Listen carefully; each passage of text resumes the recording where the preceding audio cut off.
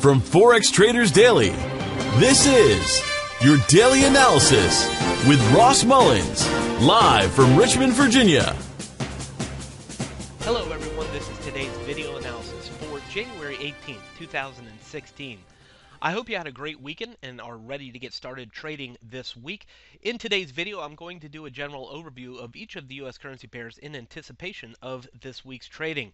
It is important to note for us today, looking at the news calendar, we have very little news on the calendar for the day today. No data being released or no real news events happening during the U.S. trading session. We do have, of course, a bank holiday here in the U.S. today, so it's very likely we see very little or very muted movement in the market today, at least during the U.S. trading session for all of the pairs, including the U.S. dollar. Let's get started right here on the USDCHF, the U.S. dollar versus the Swiss franc.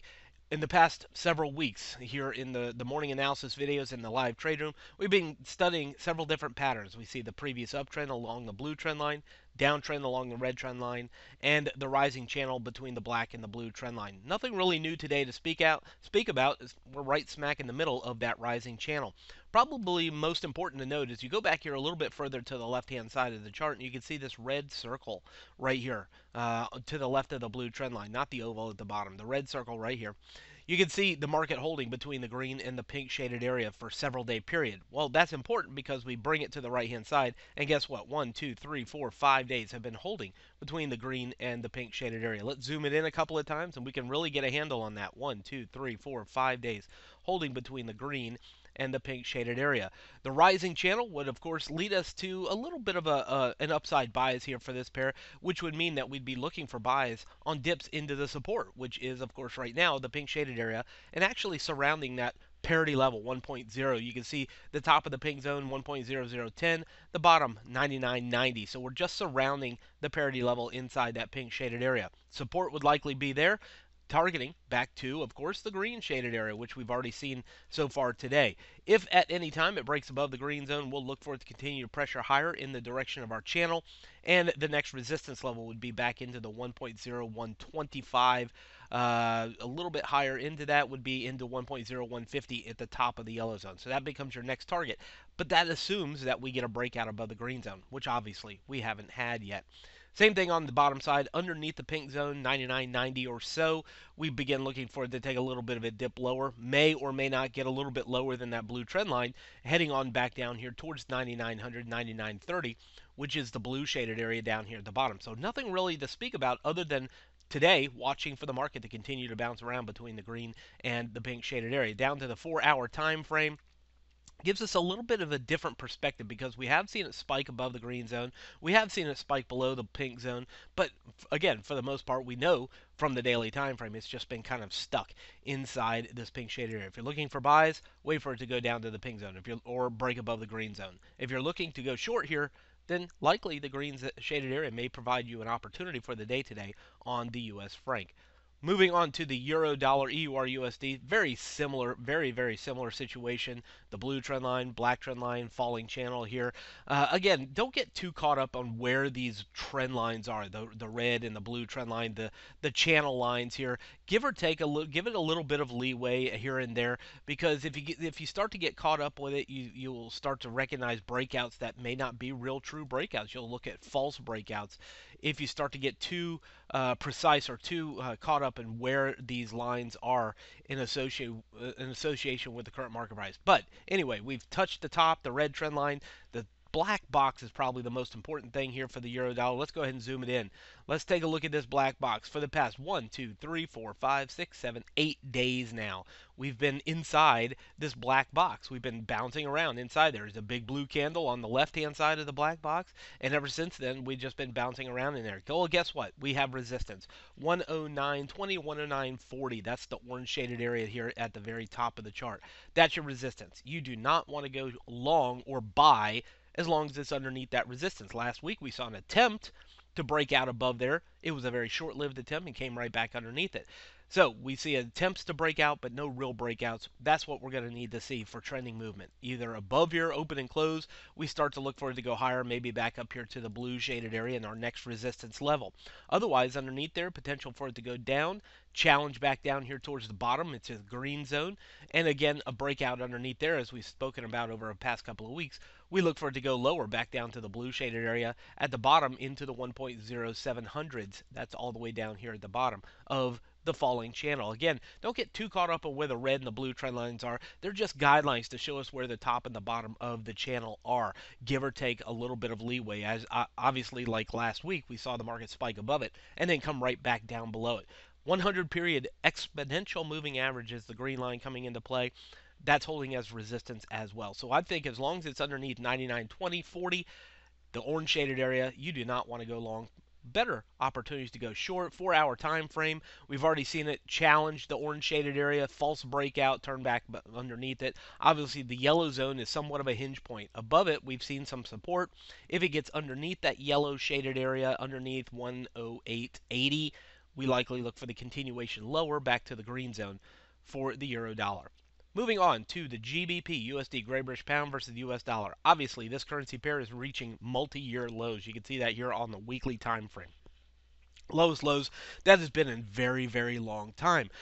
Becomes a very difficult situation when you're looking to go short. When you're at the very bottom of the trend, going short is a little bit unnerving because how much lower will it go? We don't know. It could continue to go down thousands more pips. It could turn around and go back up. We just don't know. So it's difficult to go short at the very bottom of the trend. So when do you go short? If you're looking to trade the trend, which is always a good idea, then when do you go short? Well, you go short as it rallies back into resistance, at least providing with lower risk. If you go short at the bottom, your risk is higher. If you go short as it rallies into resistance, your risk is lower. That's all there is to it.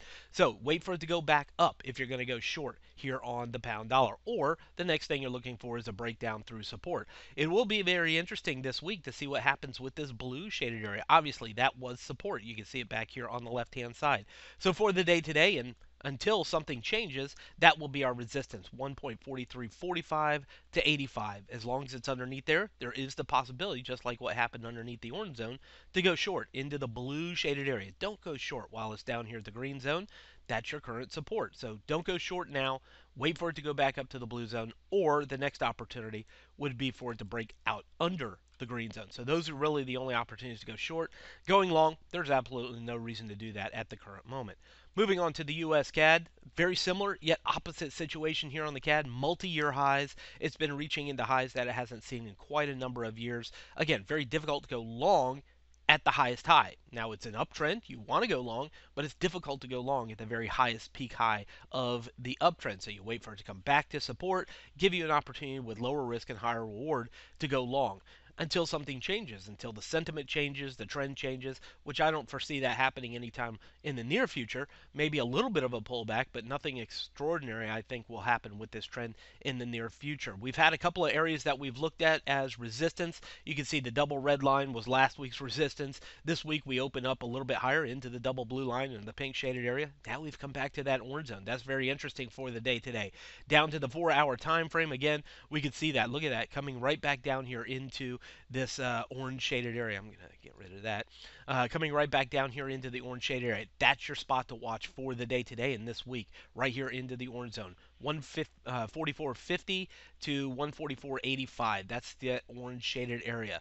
You want to watch that. Becomes an opportunity to go long, targeting again your last resistance high. The risk in the scenario is pretty well easy to see. It breaks underneath 44.55 or so, then we likely look for it to head on back down here towards this purple shaded area. That becomes your next support target on the way back down. So I still think you want to go long, maybe here at the orange zone with your risk just underneath it in case the market changes its trend and sentiment for the US CAD. Moving on to the US yen. Again, very difficult to go short when the currency pair is at the lowest points of the trend that it's been in. This is actually the weekly time frame, and I wanted to start here because the double black line, I know it's kind of hard to see, there's a lot of horizontal lines here, but the double black line that we see down here on the weekly time frame, look at the lows. We're going back a few years, back into 2014. You see some lows here, then you see some lows here, And guess what? Now we're into that same area where that double black line is rising along the pattern. So very interesting. If it stays within there and gets above it, we might be looking for a reversal. Break underneath that, we look for a continuation of the downtrend, maybe very dramatic here for the US yen. Take it down to the daily time frame. There's those double black lines down there. You can see us challenging the purple shaded area. Look at this. 1, 2, 3, 4, 5, 6, 7, 8 days now challenging that purple shaded area into the low 117s. So again, I don't think today is a real strong breakout. It opened below it, but it's now trying to get back inside of it.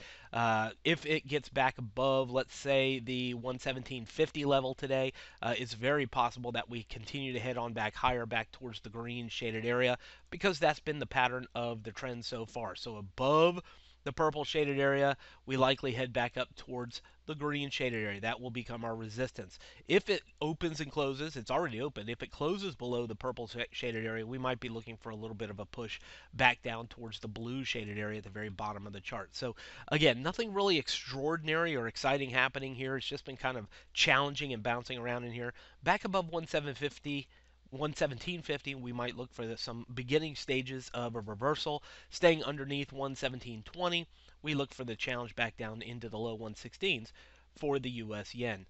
Australian dollar, AUD, USD, we've been studying the long-term pattern. This is the weekly time frame, downtrend, triangle pattern between the red trend lines. We've studied that many times. Guess what? We broke out and have made a new low. Does that mean it can't go lower? No. It doesn't mean it has to reverse? No. There's just It's at a very interesting area, as we've seen with most currency pairs, at historic support or resistance levels, historic multi-year lows or highs. This one, no different. We're at a multi-year low here for the Australian dollar. It is interesting that we did break out underneath the triangle pattern, so that becomes the direction that we want to focus our efforts in. Down to the daily time frame, and I look at this yellow zone and I say, hey, there's the last low back here on the left-hand side inside that yellow zone between 69.10 and 69.45 or so, 40, that yellow shaded area. That was our multi-year low back here. Now we're underneath that multi-year low. So that today is your resistance there between 69.10, 69.40. That's your resistance. Staying underneath there provides an opportunity to go short again. If it breaks above there, that's the risk in the scenario. So if you're going to go short, at least allow it to come back up to the yellow zone to give you a better opportunity for risk reward. The blue zone, obviously your multi-year low now into the low 6800s. You definitely don't want to go short as long as it sits on top of that. You expect that there's possibility of doing what today's done. If it breaks under the blue zone, we look for it to continue the downtrend for the Australian dollar. 4-hour time frame, we've already seen it tap the yellow zone once today. I don't think it's out of the picture that we couldn't see it tap there once again today. So if you're looking for lower risk, higher reward to go short, that's the yellow zone. Don't sell it into the blue zone. That just doesn't make logical sense to go short into support. So allow it to go back up to the yellow zone to go short. Your risk becomes better. If it breaks above there, of course, you don't want to stay in it too long. Likely to go back up towards 7,000 for the Australian dollar. And last but not least, the New Zealand dollar. Similar situation to the Australian dollar. We've seen a significant fall here for this pair. Historically, we see some resistance congestion inside the blue zone. I think you want to go back to the blue circle over here on the far left-hand side of the chart. Take a look. 1, 2, 3, 4, 5 days or so around inside between the purple and the blue shaded area. That gives us a clue of what we could watch for today. The blue shaded area, 64.80 to 65.15 is your current resistance, and that becomes the opportunity to go short. Lower risk, higher reward, selling into resistance. The risk in that scenario is that it breaks above there to go higher. Trend, sentiment, all of that down. Definitely looking for a new challenge of the multi-year lows down here into the 6200s. Obviously, the purple shaded area is your current support. You don't want to go short as long as it's on top of that 6400 area. Waiting for it to break through there would be the next opportunity. 4-hour time frame, again, doesn't really change it, but if you're looking for an intraday short, get as close as possible, 64.80 to 6,500. At least it gives you lower risk and higher reward. Target the purple zone. Under the purple zone goes lower. Anytime it breaks above that blue zone, 6,500 or so, 6,510, look for a little bit of a rebound higher for the New Zealand dollar. From Forex Traders Daily, this has been your daily analysis with Ross Mullins. If you would like to get Ross's analysis on all the currency pairs he's watching and all the trades he takes today, join him in his live trade room by clicking on the link below. Please leave any comments you have about today's video in the comments section below.